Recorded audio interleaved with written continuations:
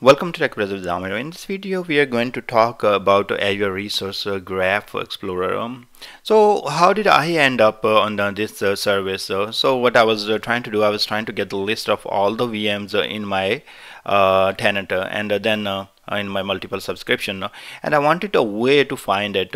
Then also I was trying to look for the list of the disks which are not attached to the VMs or private endpoints, and I wanted to take a look like how I can find that all information in one, maybe write a query and just filter for one subscription, or for resource group, and all those kind of good things. I can do that.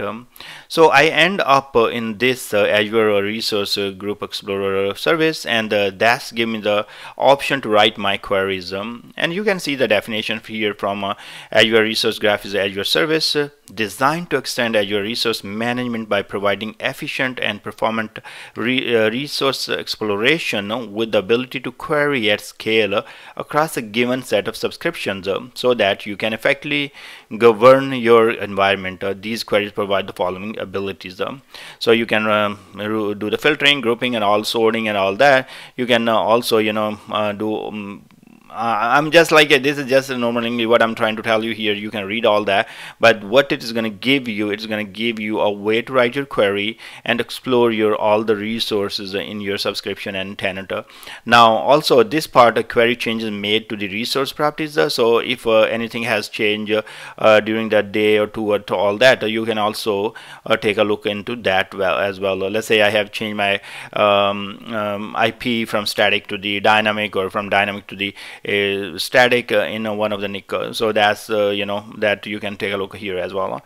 Okay, now let's go ahead and enough talk. You can read all that on this link, and I'm going to show you how exactly it works. So here I am on the Azure portal, and I'm on the home page, and here I have to go to the, let's say, resource groups. Once I go to resource groups, here I will see resources group. I can click on any of them, and then it's going to open a list of those resources available for the resource group. Instead of just navigating through each of them, because I want to navigate or find out the resources in all the resources groups, actually in the entire subscription, I can simply go here, open query, and this is where I will be interacting with the Azure Resource Graph Explorer. I can create a new query here, and there are already queries written for me. So here example queries, count Azure resources. So I can open let's what we can do, we can just I select all and delete it.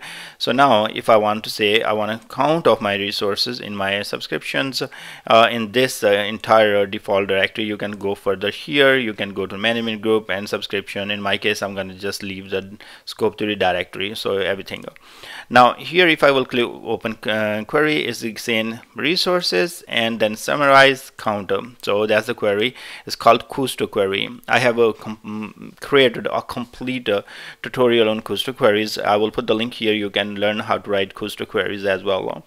Now we can go ahead and execute our query by clicking run query, and you can see there are 23 counts of resources in my entire directory here. If I will go see detail, that's all it is going to show me. So all the columns what you see here, if you click here, that the detail you will see. Now here you have all those different type of tables available. See right here we have resources. That's what we are using here. Now if you notice here, as in the example they use the R capital, that's why it's given us this underline or red line. Now I can open a new query, and if I'm expert in writing Kusto, I can simply type resources.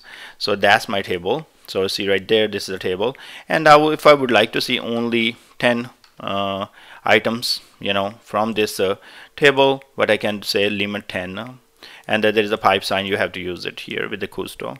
You can say run query, and it's gonna give you name of that resource, type of that resource, tenant ID, kind, location, resource group, subscription, managed by, SKU, and plan, properties. So there are a lot of information available in this properties as well. So you can see right there tons of information for each of that resource available. So this was our SQL, and you can see it was giving us all the information about our SQL, which what is the capacity, what is the tier it is using, what correlation, and everything else. So you can extract that information and show us right here if you want. I will show you how to use these properties later on in the other videos. Now this is all the information, you have it here. Let's say if I want to click right there, it's going to open that entire row for me. So see right there, that's a subscription, that's a name, and then you have all the information in which resource script is created, so a subscription, and then you have more detail. Any data that's a JSON data, what we were seeing here, that will be showed here. So you can see right there.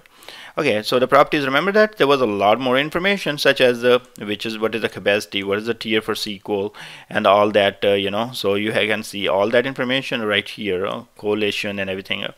Now that's great to see and take a look on single row of information in that kind of tabular form. Now that's cool. Let's go back and say go to the get started again, and here I'm going to show you some more queries. So now if we go here, these queries are get key vault resources, get list resources sort by name, so you can have that as well. So every time you write here resources project means give me only name and type and location and order by name. So if I will execute this query, it's going to give me only those three columns. See right there, that's all it is. Let's go back to the get started here, and now we are going to go further. Virtual machines, if you want to get all the virtual machines, you will get that. Then show first 5 virtual machines by name, so you can see the operating systems and all what they are using. So you can go further here and see right there, we are only looking for the type where it is virtual machines, and then OS type. So it's gonna give us the OS types. So in my case, I don't have multiple VMs with different operating system. I have 2 VMs with only Windows up. So you can see right there the properties are shown. Remember I was just telling you, like, you can use properties, that storage profile and all that. So once you use the properties, then you can take a look like what property you need to use here. So there are tons of properties here that you can use. I will say explore it, and then you will learn you know, how to use them. Now let's go to get started here, and then further you have all different activities, because each table they have put some queries together. So let's go back here and take a look here. So let me show you here. This is a definition I got from here, and then if I will take you here, these are the tables. So remember the very first table we are playing with is called the resources, and if you want to take a look on the health resources, you can take a look, include the resources related to the Microsoft resource health validation availability status. So you can take a look on that one. We can simply go ahead and copy this, and from here we can write the query, say new query, and I just simply have to paste it here. This in this case I'm not doing anything. And what's happening, I just once you put the table name and just execute, it is going to give you all the columns and all the information. So you see right there, that's our VMs, and we are checking the health, you know, and this query you can use to see their further information. Now there are other tables available as well, so you can go back and take a look on all those what you need here. Okay, so security resources, you know, identifies resources related to Microsoft security, and you have you know, other service health resources and all that whatnot. So you there are some policies, you know, so you want to take a look on those one as well. Okay, so you know where to find these tables, and I will put the link in the description as well. Or you can end up here Azure Resource Graph and then go to the concepts, and here you have all that information right there, and then you have tutorials, you know, creating your first share queries, and you can save these queries as well, and then use it when you need to use it. So see right here, if I want to say save, you know, save, and then I can simply save it here. So I will say health check, health query or whatever, and then if I want to give a description, fine. I want to keep it private or share with different people, that's fine. So I can go and share and then tell like which resource group, you know, I have to tell East US is fine, that region, and then further go there and tag if I want to put the tags and all that. Now that's one of the things. See right there. Now if I go and put this one there, so I'm gonna close this, and for this one say resource count, right? So I can save, we can share, and then that's it. Now it is saved, and we can go back to our resource group. Here I close everything, and now if I go back to the other resource group even, and here if I will say open query, and then let's see what happened. So if you say open query, it's showing you private queries or shared queries. So I'm going to say shared queries, and then I can all subscription, and then you can take a look all those resources here, and then you have these queries right there. So I can open simply this query and then execute them. So this really helps your company. Maybe they want to monitor some resources every day and all that. You save those query, anybody logs in and they can run these queries, and then they can convert the results into the charts. You know, you have a map, you have a bar chart, and then you have also donut. So you have all those information there, and you know, you can show that information in charts as well. So that's cool. And what else we have? So I will say just keep exploring with this one, because this is going to give you a lot of information, and this is going to help you to generate all different reports quickly for you once you get expert, and you never have to worry like, hey, I need to find out all the VMs which power is off, or which are on, or which are deallocated, or which are running. So you can simply go ahead and run the query and find the information right there.